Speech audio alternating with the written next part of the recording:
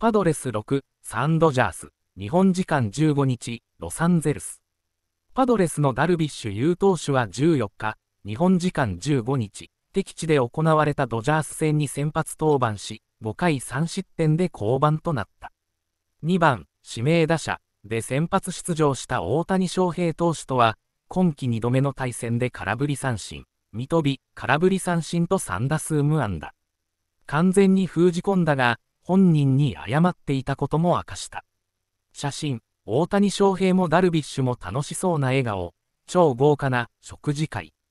雨で試合開始が遅れること約30分。試合後には NHK のインタビューに応じ、投球を総括した。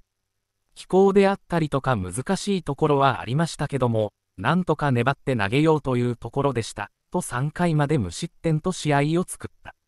しかし、4回にマンシーのツーランを含む3連打で3失点。5回3失点で降板したが、打線が6回に2点を奪いダルビッシュの負けは消滅。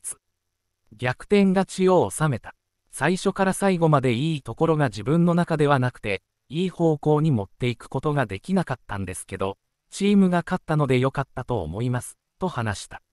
大谷との対決には、あそこだけ思いっきり投げたというか、そんな感じになっちゃったんですけど、と意識していた様子。